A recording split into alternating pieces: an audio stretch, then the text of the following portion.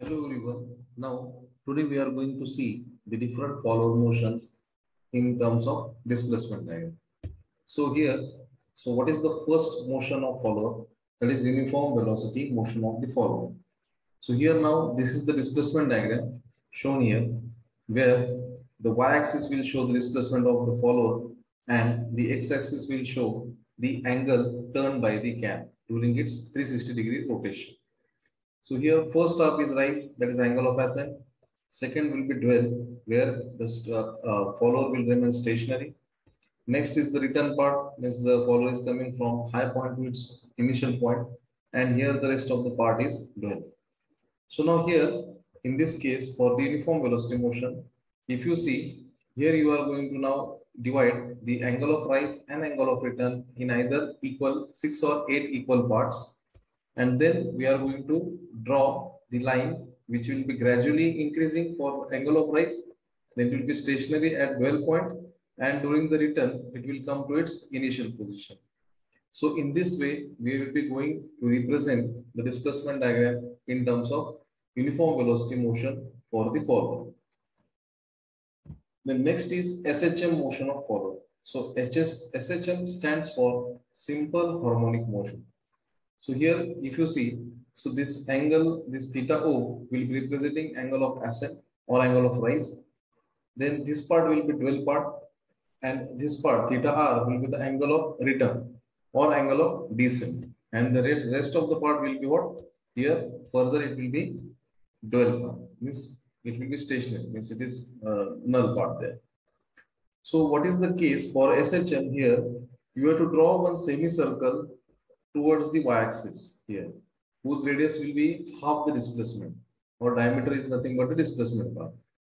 Then here you have to just divide the angle of rise and angle of return, means here in 8 or 6 equal parts. Suppose now in this case we have now distributed or distinguished this angle of rise and return in 8 equal parts. So we have to also divide the semicircle in 8 equal parts. And here you have to plot the projections of this one to one line. So suppose now this is the vertical line one, and this horizontal line one, which is coming from this point, will cut here.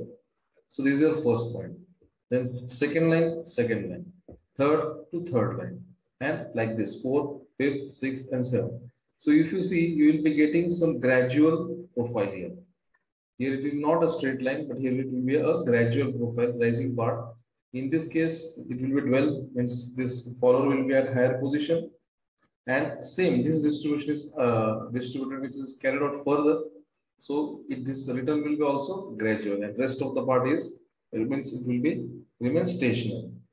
So in this case, there will be gradual rise and gradual return to its initial position.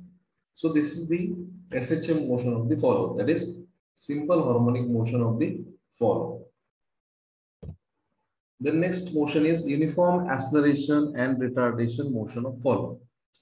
So here now the cam rotation is now divided into two parts. This is angle of rise, dwell, and angle of return. And here the acceleration is equal to retardation. So in this case, what we have to do? We have to do same. We have to just divide this rise part and return part into 6 or 8 equal parts. Then as acceleration and retardation, they are same. So here the midline for the angle of rise and the midline for the angle of return is now going to be divided into 6 or 8 equal parts. So here if you are dividing into 8, so the same division will be on this midline part, 8 equal positions. And same procedure is followed here for the angle of return part. Then from the origin at this A point, you have to now join the projections half. Means first of all, you have to join this diagonal A to J, and then from here J dash to 8 dash here. And now afterwards, this A, B, C, and D will be lower part, and this E, F, G, and H will be upper part. As we are saying that acceleration and retardation are same. So like this way, we will be getting the profile. Points will be cutting to this respective vertical line here. Here, if you see, this is the A line, which is cutting the first. So this is the first point. Then this is the C point. Here it is the D point, and it will be E point. So like this way, you will be getting the profile of the displacement. This will be a displacement profile for the follower. At this J point here, it will remain stationary, means it will be dual position, means it will remain at that high position constantly.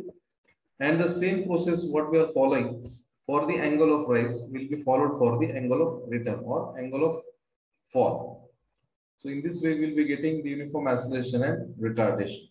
So this is the motion of follower called as uniform acceleration and retardation. So in this way, we are going to represent the displacement diagram for the uniform acceleration and retardation. The next motion of follower is the cycloidal motion. So in this cycloidal motion, only now for this case, for this condition, we have taken only angle of rise here. If you see this theta O, so what this theta O stands is the angle of rise. Now here, this angle of rise is divided into 6 equal parts. And now at this point, first of all, you have to draw one circle whose radius will be equal to ratio of displacement of the follower divided by 2 pi.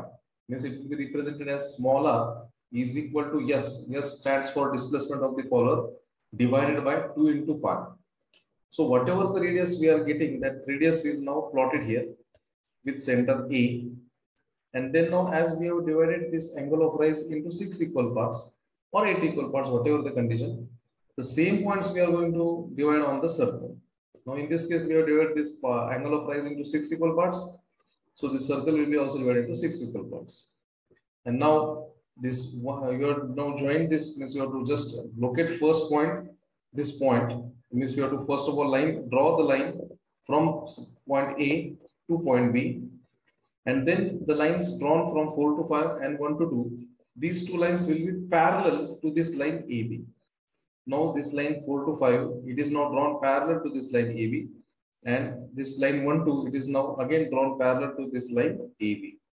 So now 1 2, so this line which is passing, which is coming from this 1 2, when it cuts the vertical line 1, it will give 1 dash, then 2, this B point, then this 3 and 6. So this will be what?